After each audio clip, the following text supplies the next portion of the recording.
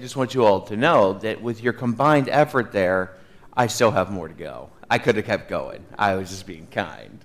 Welcome to our worship service this morning. It is an honor to be able to worship our God alongside you, to be able to say thank you to God for one another and for those who have shaped our lives and our faith and brought us here today. Let's take a few minutes here and look over our announcements. Let's go ahead and take a look-see here at this first sheet. One of the first couple things I want to point out to you is the Day of Carrying Pancake Brunch is coming up. That is going to be February 25th from 12 to 2.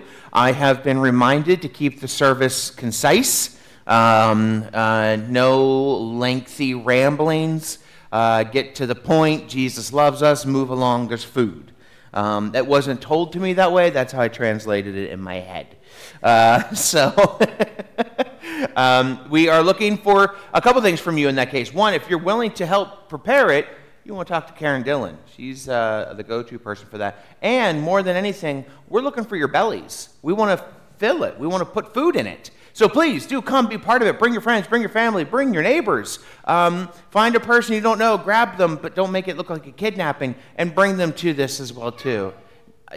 No, you're done. You hear the weirdest times to hear. I love you. So we would like to have as many people as possible, and other neighboring churches have been informed of this as well too, and are invited as well, and we look forward to having as many people as possible. The Wednesday night meal and activities continue. Now we're putting the menu in here. I like this. Ooh, chicken and noodles, mashed potatoes, peas, and salad. You know what? You all don't want to come to that. I'll just leave. I'll eat it for you. I'll eat it for you.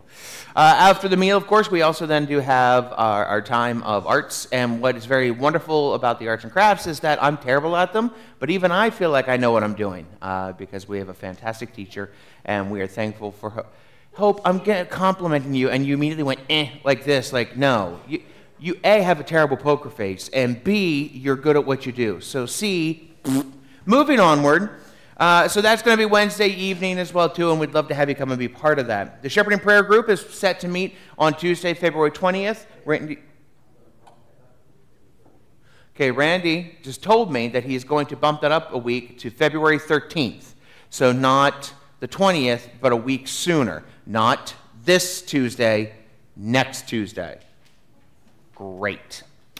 And the So What group continues to meet as well, too, Wednesday mornings from 9 to 12. And they would love to have you come and be part of that. And the final thing I want to say is we continue to partner with St. Vincent de Paul and Fairview Brethren Church, as they are also part of the East Dayton Fellowship that we're part of as well too. And so if you have any clothing or shoes or gloves or hats or food items to donate, you can leave them back there. There's baskets back there, and they get to where they need to get to as well too. Sue Warner has made that one of her ministries, and we are very thankful for that as well too. Okay, I've said enough. Even though there's more to be said, it's now your turn. Do you have any announcements you'd wish to share this morning? Negative. I'm not letting you have a microphone. Seeing no announcements at this time, I invite you to stand as you're able, turn, greet, say good morning to one another.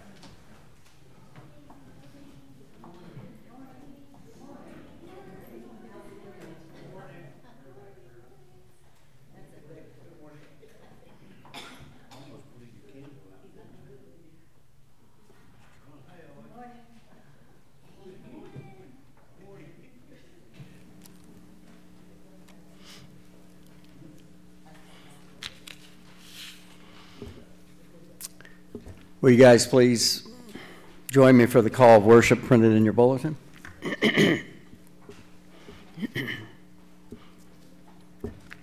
Jesus told the disciples, "This is why I've come."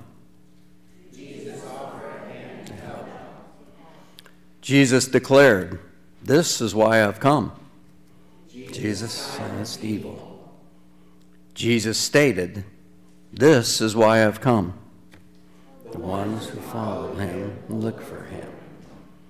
Jesus declared, "This is why I've come." Jesus brought healing and peace. Amen. Join me for the prayer of invocation. Lord, whose patience, grace, and love are our foundation of life and hope, we gather in this time of worship seeking you. As you perform miracles, as you demonstrated love, as you challenged power that abused, you did not dwell on what was done, but on what needed doing. Your disciples expected you in one place, and they found you in another, and you called them, go to yet more. This is the life of faith you call us to, O God, a life that does not rest until your love and peace are felt. May we be supported in that work. Amen.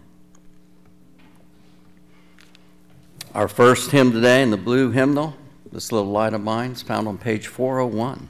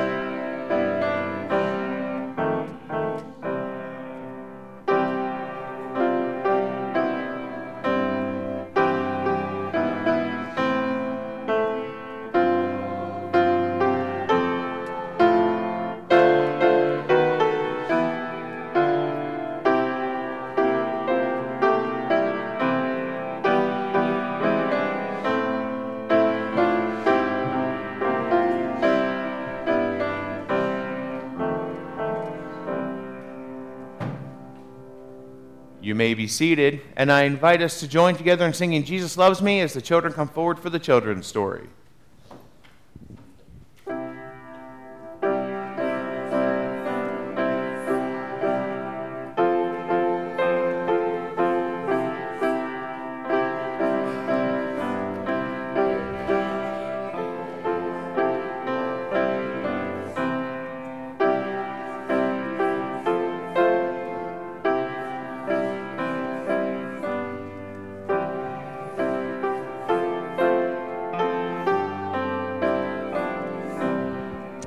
Well, good morning, and I'm glad to see you guys here.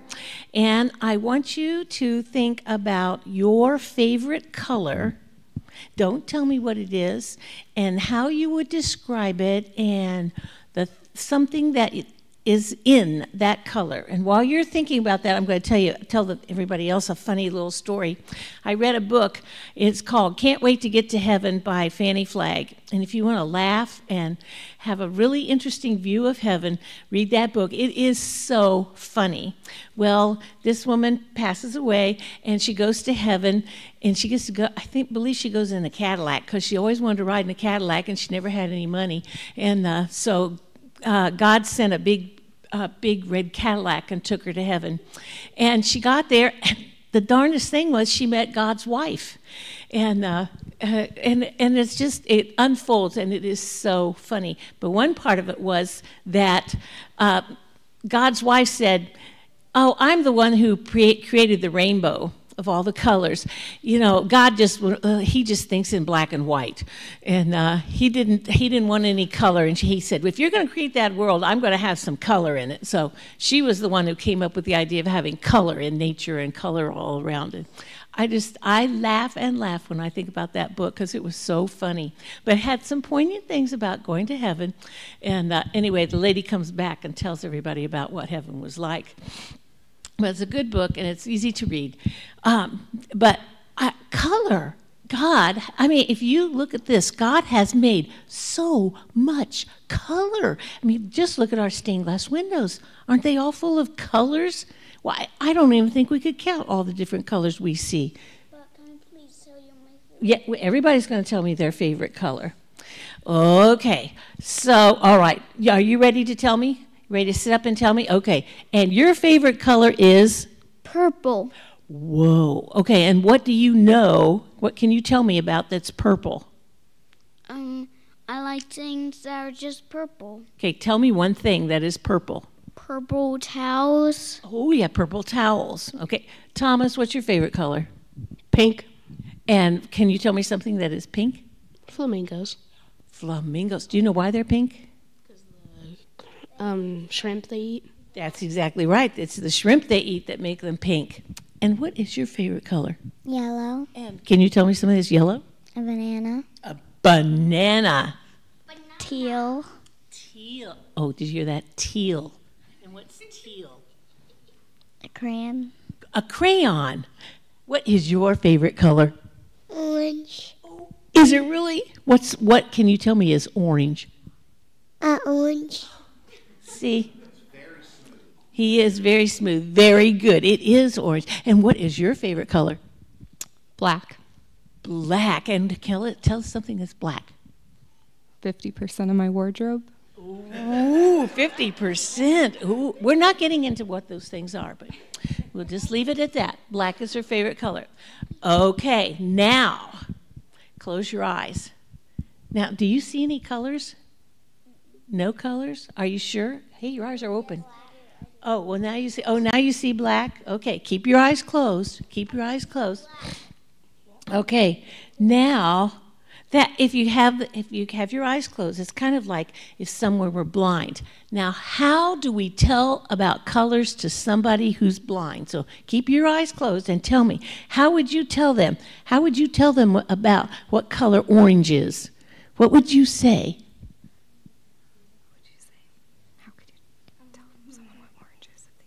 He is thinking very hard. I can see that. Can you? Huh? Well, they may need glasses. Nope. This person is blind, totally blind. How do we tell colors to somebody who's blind? Okay. Wait. Tell me. Go ahead. Wait. Wait. I don't know what. Wait. Can't think of anything? Boy, is it hard, isn't it? Oh, give them a textbook definition. All right, tell me what kind of a textbook. You have to describe pink to somebody. Oh, really? I don't know. It's pink. It's pink. They can't see pink. It's a lighter version of red. But they can't see red. I know. Boy, that'd be, okay, you can open up your eyes. That would be really hard, wouldn't it? To try to describe some color. Some colors they say, oh, this is blue is a cool color. So something that's, Blue as well. you like blue as well, uh-huh. It takes blue and red to make purple, doesn't it? And it would be very difficult for somebody who's blind. Okay, how many of you guys have ever seen Jesus? In pictures. Have you ever seen, did he come walking down our aisle any day that we saw? We have not seen Jesus, have we? But our job is to describe Jesus to other people. So how do we do that? Especially somebody who hasn't seen Jesus. Ooh, that is hard, isn't it? That really makes you think. It's hurting, isn't it? It's almost like school. Your brain is at work. How do we describe Jesus when we haven't seen him? Jesus was somebody who sacrificed for us. That's exactly right. He did sacrifice for us. He gave his life so that we would live and have eternal life with God. But it is really hard. If for somebody who has never seen Jesus and we are supposed to tell them about Jesus, that is a huge task. That is really difficult. It's as difficult to tell people about Jesus as it is to tell blind people what colors are. Now, if we had an orange here, we could kind of scratch it and smell it, and we would smell that. And people who are blind have to use their other senses, or where they would feel how cool it was and cold an orange is. I love oranges myself. And that would give them an idea. It wouldn't exactly tell them the color of the orange, but it would explain what the orange was. But we have to come up with ways to describe Jesus. Jesus was loving. Can you hold on to love? Here's a piece of love. No, but here's a hug. A hug. Or there's all kinds of ways of showing it, but you can't pick it up and carry it with you because it's in your heart. And that's what Jesus is. Jesus is in our heart. And when we think about describing Jesus, we have to have people open up the eyes of their heart to see Jesus, which is very difficult. We have a big job ahead of us. We have to tell other people about the love of Jesus without having necessarily concrete things to point to and show. So we all have that job, not just us here, but everybody has that job of telling others and living a life where they can see Jesus. There's lots of times people can say, oh, I can see Jesus at work in this person or in an activity. And that's the best way of telling people about Jesus, is to live like Jesus, which is very hard. And he calls us to be his disciples, to tell about his great love. That's our job. Well, we've got a big job this week, don't we? We got to live like Jesus and tell people about Jesus and let people see Jesus in us. I hope you have a great week. Thank you for coming up. God loves you, and I love you. Okay, let's go back and learn some more.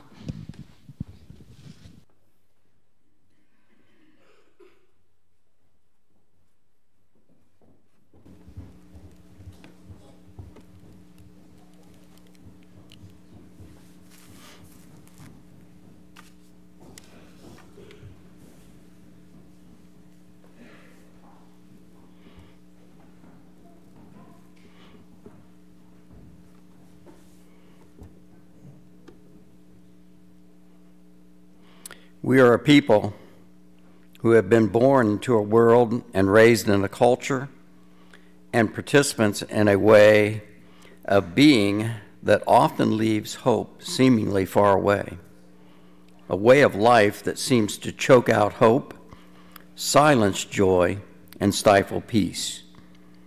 Yet as God's people, we know that it is not what we are called to be.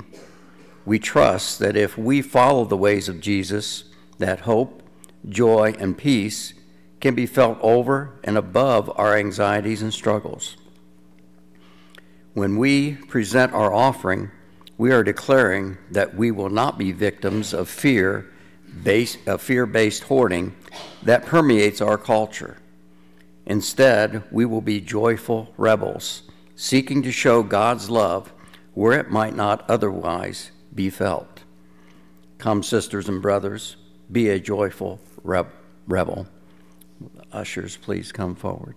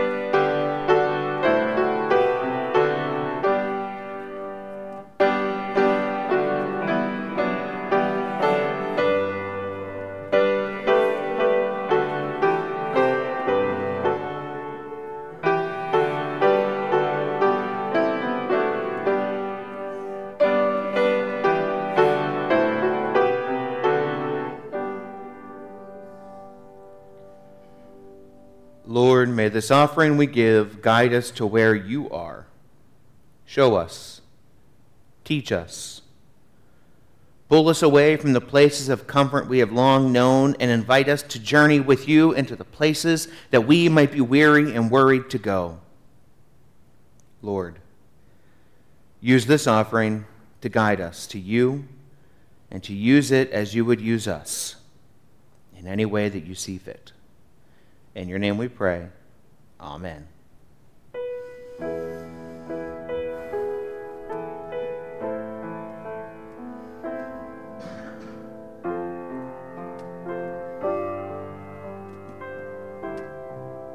Seated. I invite you now to turn in your blue hymnal worship book to our next hymn this morning, hymn number 338, I Know Not Why God's Wondrous.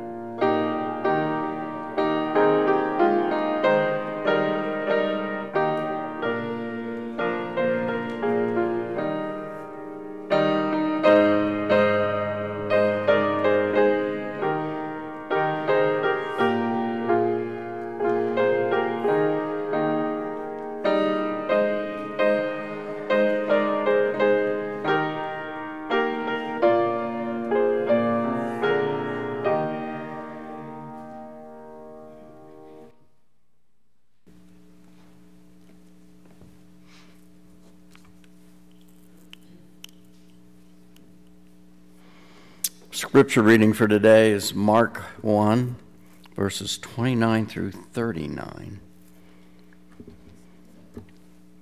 As soon as they left the synagogue, they went with James and John to the home of Simon and Andrew. Simon's mother-in-law was in bed with a fever, and they immediately told Jesus about her. So he went to her, took her hand, and helped her up. The fever left her, and she began to wait on them. That evening, after sunset, the people brought to Jesus all the sick and demon-possessed. The whole town gathered at the door, and Jesus healed many who had various diseases. He also drove out many demons, but he would not let the demons speak because they knew who he was. Very early in the morning, while it was still dark, Jesus got up, left the house and went off to a solitary place where he prayed. Simon and his companions went to look for him, and when they found them, they exclaimed, "Everyone is looking for you." Jesus replied, "Let us go somewhere else, to the nearby villages, so I can preach there also. That is why I have come." So he traveled throughout Galilee, preaching in their synagogues and driving out demons.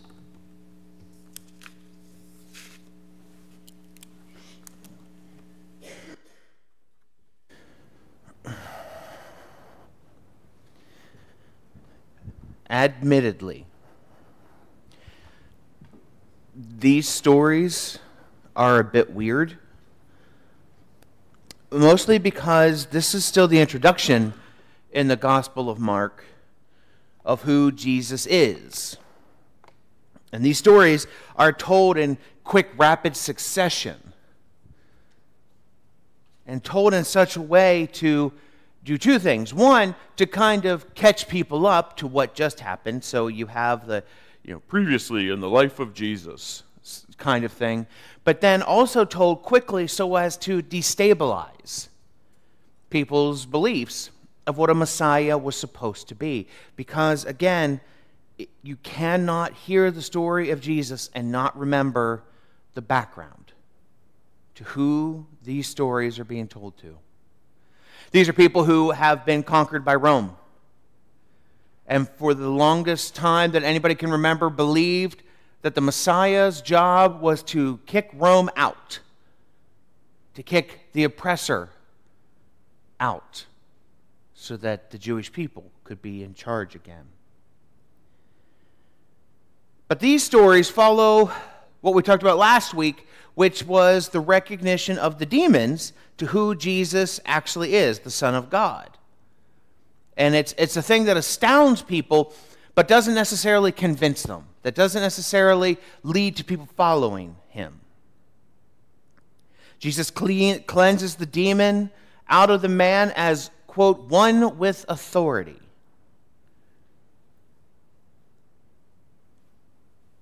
That story positioned Jesus as different than the religious leaders of the day, the legal experts of the day.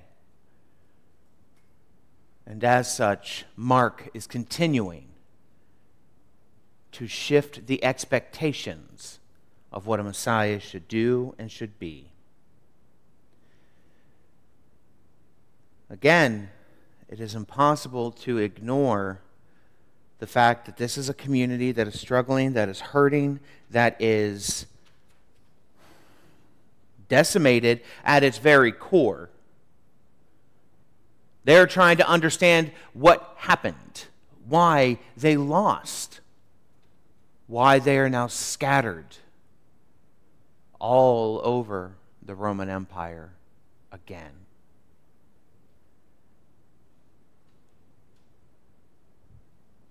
This gospel is written to areas of high population where Jewish people likely would have scattered after the failed revolution, mostly because, A, it's a good place to kind of get lost in the crowd, to kind of be anonymous, and still somehow make a living. The Gospel of Mark then tries to show that Jesus is different than the religious leaders, the legal experts, the leaders of the revolution that led to the destruction. Jesus is different than everything they were thought and taught to believe the Messiah would be. And as such, Mark's story continues to show that Jesus will be different than what they expect or what they have come to be used to. Jesus is different. That's the summary. That's it. That's the thing to know going into all of this. And here are three stories that continue to shift that narrative. For starters, we have the story of Jesus healing Simon Peter's mother-in-law. Or do we? Well, the scripture tells the story in verse 31, and he says, "So he went to her, took her hand, and helped her up. The fever left her, and she began to wait on them." Doesn't say there was a miracle. Doesn't say there was a healing. Just says he went to her, offered his hand, helped her up. I've helped many people up out of chairs. I don't think I healed them.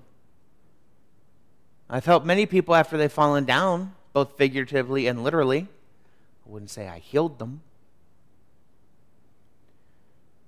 Maybe then in that one verse, that one very quick sentence, something else is maybe working. Maybe it's different than what we think. Maybe he sat with her first. Maybe he just sat and spent time with her. Throughout Scripture, when there are people who are sick, we find again and again that those who sit with them are the ones who do God's work. My favorite example of that is the story of Job. Job's friends, which we so often say, well, they were bad for him. Actually, for a week, they were great for him. Why? They didn't say a word. They just sat with him. They didn't try to justify what was happening. They didn't try to explain it away. They just sat with him. It's not until they start trying to justify it that they screw up. Maybe Jesus sat with her, or maybe he did just walk in and help her up. I don't know. We don't know. It doesn't say. We're told throughout our tradition, we're taught that Jesus heals Simon Peter's mother. But it doesn't say that. It just says he helped her up. Again, Jesus is different than we expect. Because this ambiguity, this uncertainty seems to be intentional, as Mark's audience would have assumed that any healing would have been spoken of as a way of showing how important the healer was. That if Jesus had healed him, there would have been people who would have followed and listened and done everything he said. But remember, this is also the same guy who just a few sentences before chased out demons. People were amazed, but nobody changed.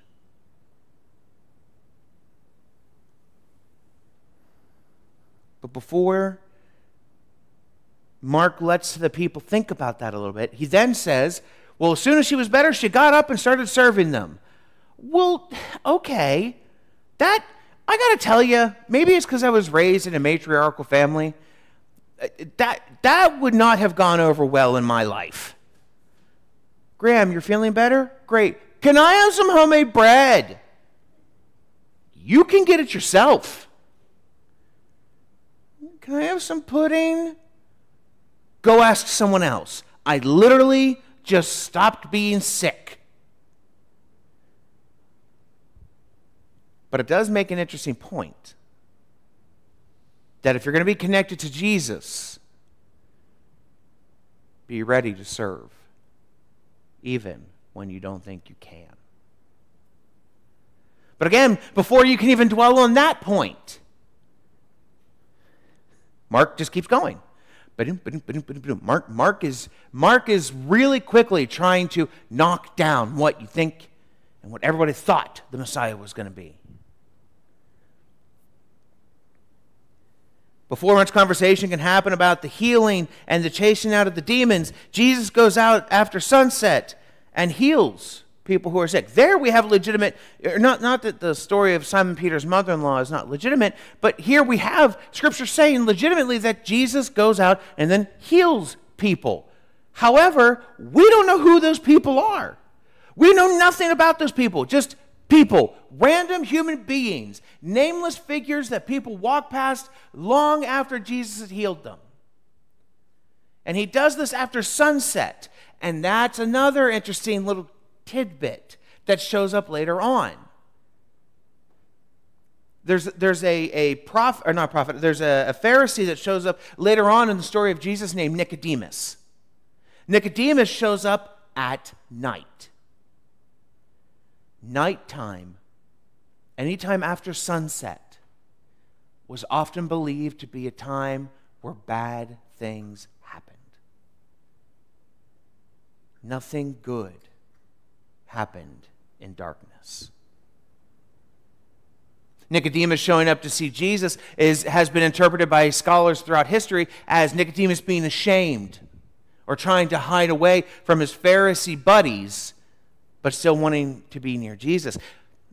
And that's a conversation for another time, but what I'm showing you here is at the very beginning of the story of Jesus, Mark shows that Jesus is not going to be conformed to what everybody believes, because he goes out after sunset, when it's scary, when it's dangerous, when no good, right-thinking person would go out and do anything.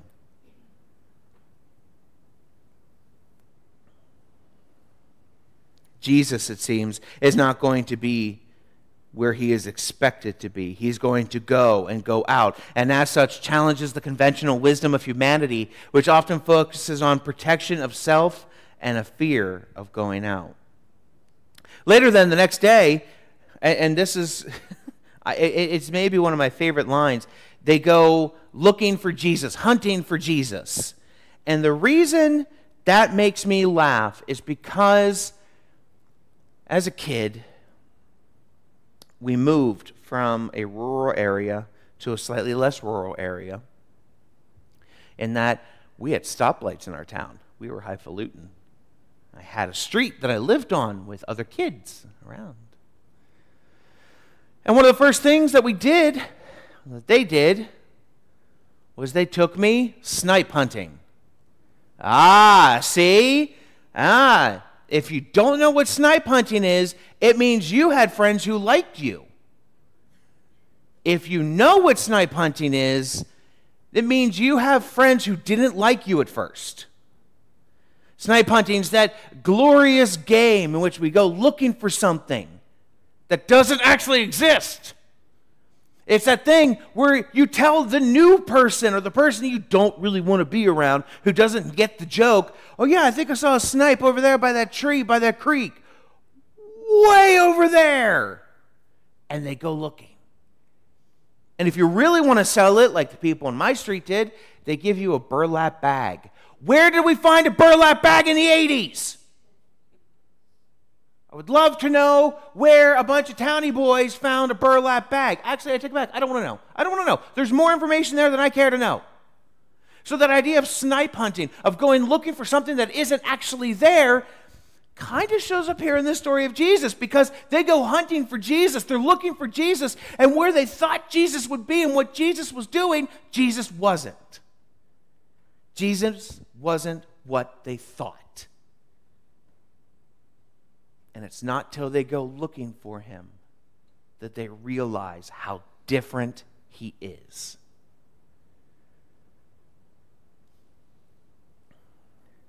Verse 37, and when they found him, they exclaimed, "Everyone's looking for you." Jesus replied, "Let's go somewhere else, to the nearby villages, so I can preach there also. That's why I've come." So he traveled throughout Galilee, preaching in their synagogues and driving out demons. I love that line. Jesus, everyone's looking for you. Great, let's leave them. Let them keep looking. Let them follow. We've got other work to do. The work of Jesus is not about staying stationary in the work that was done, about saying, look how great it was that I healed this woman. Look at all these people that were cursed by demons. Look at all these people who were sick that are now healed. Look at everything I've done. Jesus says, no, I've come to do this for everybody. And to do this, I got to keep going. I got to keep moving. That is why I have come. He has not come to get power. He has not come to be a military leader. He has not come to evict the Romans like everybody wanted their Messiah to do. Instead, he has come to lead a different revolution. This revolution will lead to a loosening of the firmly held barriers that humans have created. For example, Jesus will heal some Romans. He will challenge the good leaders of the Jewish people. He will break laws like healing on a Sabbath. He will be in unexpected places with unexpected and uncomfortable people. And he will challenge those who follow him, who look for him, and tell them to do the same.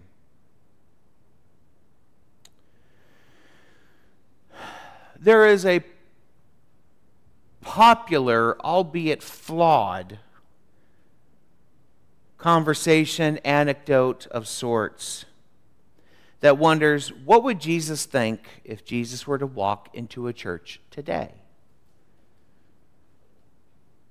The question is meant to give people a space to reflect, to consider, and to examine if their actions and their lives match up with Jesus. Some have argued that Jesus would not be in a church, but he would be out and about, healing, serving, listening, caring. Maybe. But Jesus also went to synagogue a fair amount as well, too. So the question still stands. Because it makes me wonder if this early story of Jesus, written to a group of people who are recovering from the truly horrific act of violence and destruction that was visited upon them, would maybe give us a moment to consider that question of what would Jesus think if he were to walk into a church now a bit differently. Maybe Jesus would walk in and sit with those who were alone. Maybe Jesus would stand up and teach the church about the reflection of love that comes from breaking out of fear-based labels and barriers that humanity has so often created. There was years and years and years ago, before I was a parent, back when I had hair, it was a bad, scary time. When we moved back to Pennsylvania, we went to the home church I grew up in. It was about 30 minutes away. And if you've ever been in Middle Pennsylvania area, it's a 5-county region that has 57 churches of the Brethren. So there's a lot of us. Yeah. There's too many of us. But anyways, we would go to my home church. And in that church, there was a gentleman named Rufus. Anytime we did the community prayers, joys and concerns, and Rufus would stand up, Ashley would smack my leg. Because Rufus had some of the most wild thoughts you've ever heard. And they seemed to be connected to nothing whatsoever until he got to his point. No, I did not model my sermons on Rufus, just so we're clear. But the way he delivered these thoughts, it made her laugh because it was a very proper Church of the Brethren during worship. And Rufus would not conform to the very proper way of being. And it made Ashley laugh every single time. When I think about what Mark is trying to do here, I think about Rufus a little bit. Because the church I grew up in, the church that nurtured me and raised me, has been there for me in ways that I could never have envisioned or imagined before, had a very regimented way of doing worship service.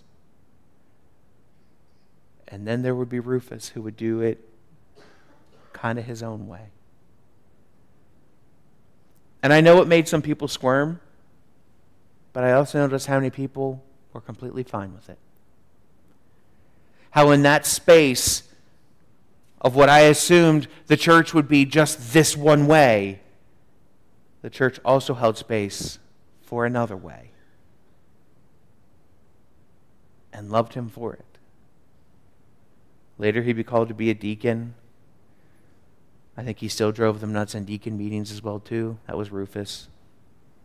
One of the funniest human beings I've ever met. And I don't think he knew how funny he was. That's what made it even better. So maybe Jesus would be breaking that up. Maybe Jesus would actively, persistently, doggedly seek to hear those who are not in church anymore. And not try to defend the church, but just listen. Just as Jesus held the hand of Simon Peter's mother-in-law, and maybe in listening, those who have left the church can find the desire to serve reignited. Maybe Jesus would step away from all the political bragging or maneuvering of that age, or definitely of this age. Because sadly, it looks very similar to one another back then as it is now. We are in a politically tense moment again. We do a really good job of humans of getting ourselves into these situations,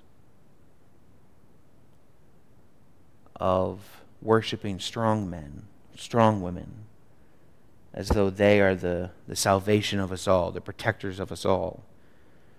And yet time and time again, there just seems to be a wake of death when they follow. These strong types, these strong men, strong women characters are not new to our day and age. They're not new to the 20th or 21st century. They've been around as long as humanity has existed. And they were around in that first century that Jesus lived as well too, and that this group that Mark is writing to lived through as well. And Mark is trying to show them the people who are in the wake of this devastation. The strong men and the strong women that you've idealized, listened to, followed. How's that going for you? How's that working? Perhaps in hunting for Jesus, in hunting for understanding the audience of Mark, the first disciples and ourselves discover that Jesus is the peace the world has sought because Jesus refuses to be limited by human ways.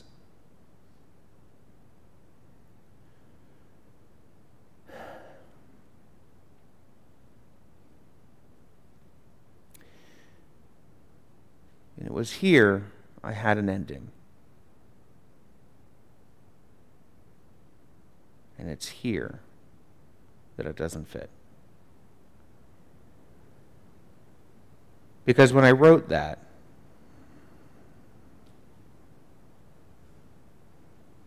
it didn't feel right.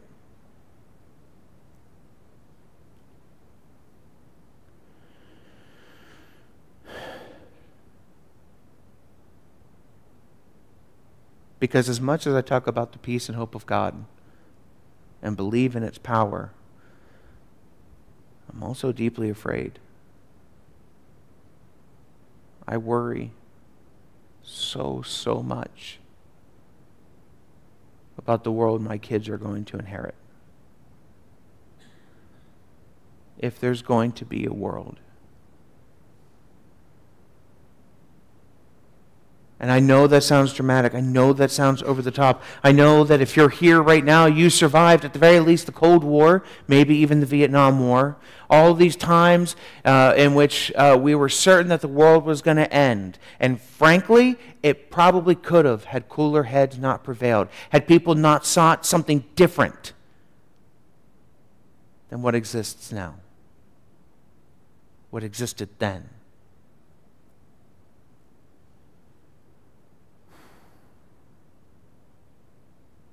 I see what Mark, at least I think I see what Mark is trying to do.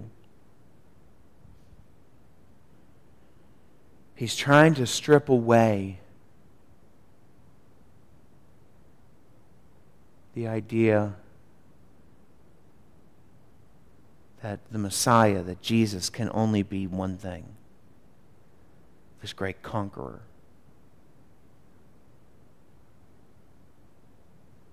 And instead, Mark is building an argument saying, Jesus came to heal, for that's why I have come, says Jesus, to heal.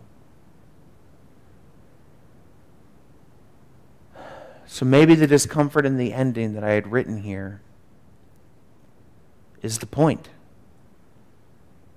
Maybe that's what's supposed to happen. Maybe that's what we're supposed to glean from this story. That it's not supposed to have a nice, neat ending. That it's supposed to be uncomfortable. That it's supposed to make us squirm. That it's supposed to make us listen to those who we disagree with. Maybe make us listen to those who are outside of our comfort zone. To go instead and just be with them. To just sit with them. To maybe just hold their hands and not worry about if they've earned that right. But just sit with them. Just be with them. Just Just be a human.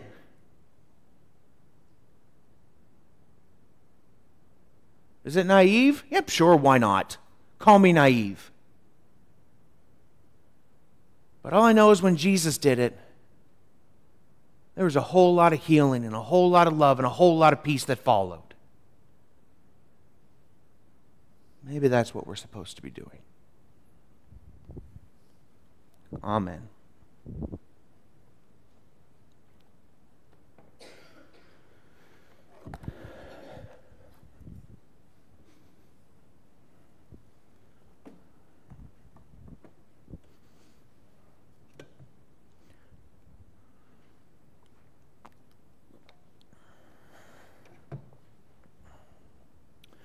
It is difficult to be vulnerable, to expose an area that we think is a weakness. We do not like anyone seeing our weaknesses, our flaws, our errors. Yet to hide them and to silence them is a lie. It's false, because we all have them. We've been told, perhaps before for generations, to not air your dirty laundry, to not let people know what all you're struggling with. And yet Scripture couldn't be farther from that very teaching. The life and love of Jesus couldn't be farther from that very way of being. When we share the worries, the weaknesses, the flaws, the hurts, the sufferings, the sorrowful experiences, then we get to be for and with one another. We become a community of compassion, a community of grace, of love, of peace. We become a community where God's love is found. So let us trust that in being that community of love, we can also be a community of joy, of celebrations, of excitements, of hopes, of wonders, joys, and concerns. So be honest with one another, be open with one another, and be loving with one another. After a prayer is lifted, I invite you then to enter into a prayerful space wherein you offer that which you have heard. After a few moments, I will say the words, Lord, hear the prayers of our sisters and brothers, and may they know that they are loved. At which time, please open your eyes and hearts and prepare to receive the next prayer. What do we bring to share this morning?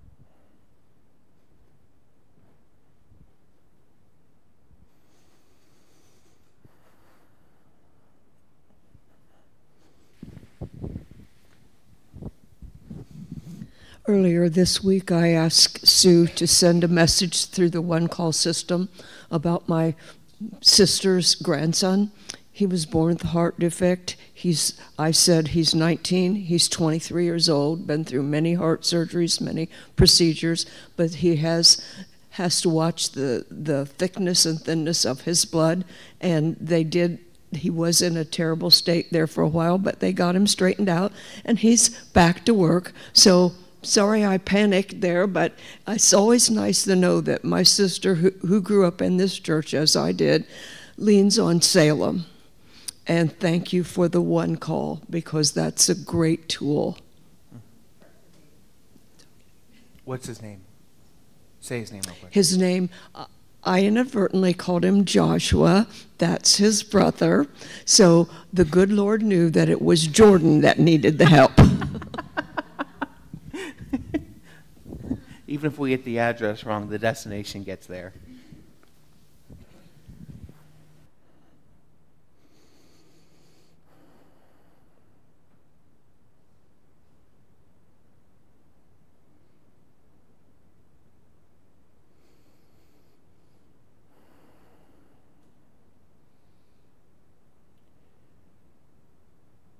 O Lord, hear the prayers of our sisters and brothers, and may they know that they are loved.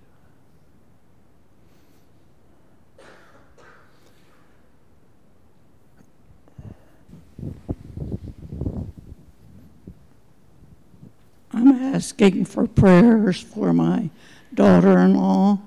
She's having surgery tomorrow morning in Cincinnati to remove 2 cysts from her backbone. Thank you.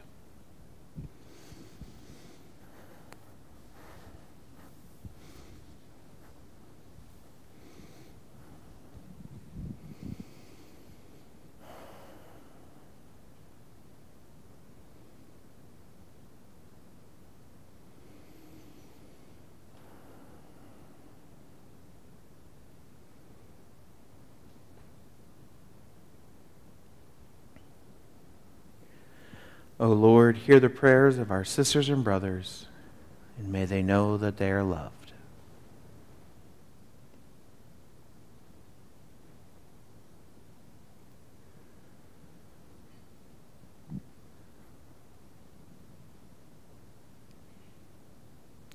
I shared last week about a friend of mine from back home who her husband is dying, and I have it's still an ongoing process. The healing from pancreatic cancer is not available, and yeah, she continues to just kind of be numb, as is expected. So I'd ask that you please continue to hold Megan in prayers.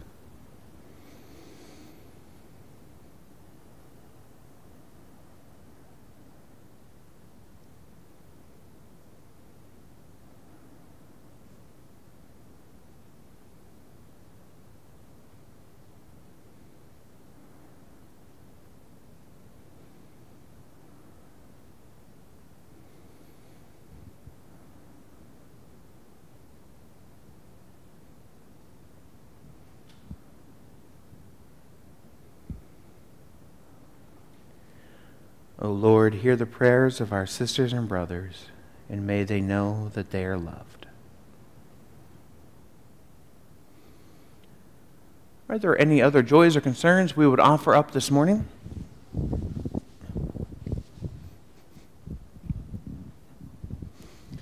Yeah, I'd like to offer up a joy of Thanksgiving. Many of you know that I'm a naturalist and I'm outside every day. And I'm noticing that spring is on its way.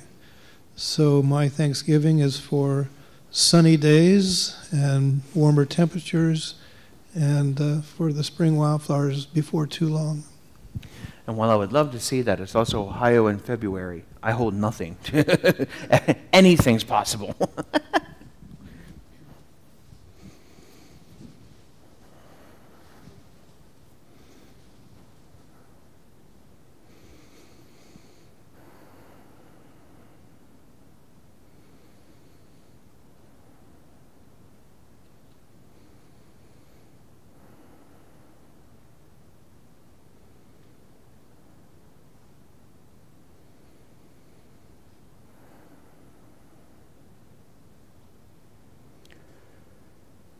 O Lord, hear the prayers of our sisters and brothers, and may they know that they are loved. Anything else? And we have another joy. Doris is going to be 95 on Wednesday, and I think that's a definite joy. You know, and given as much energy as she expends, I think we can all celebrate her birthday by taking a nap on Wednesday, because frankly, you have energy that I don't know where you're getting it from, but just that thought makes me tired. So on Wednesday afternoon, take a nap to celebrate Carol.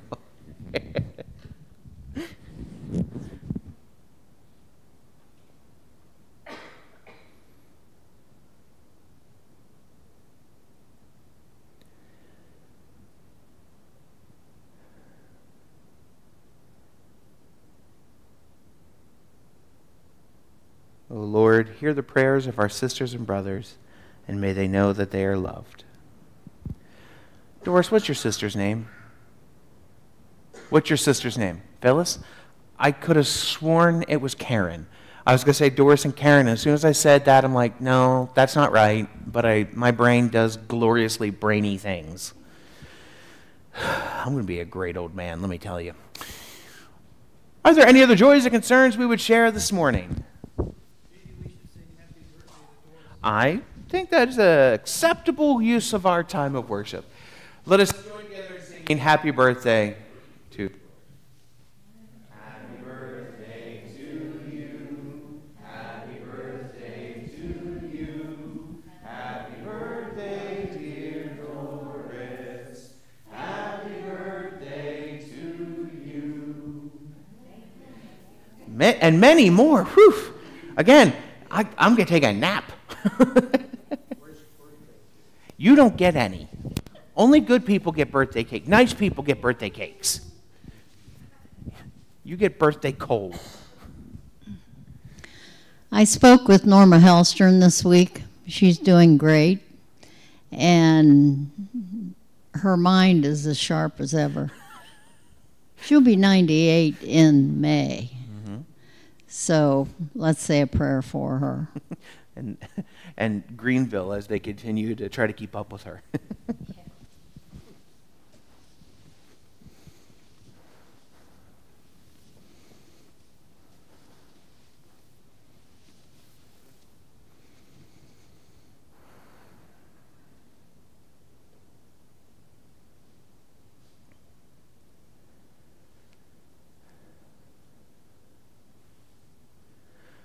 O Lord, hear the prayers of our sisters and brothers, and may they know that they are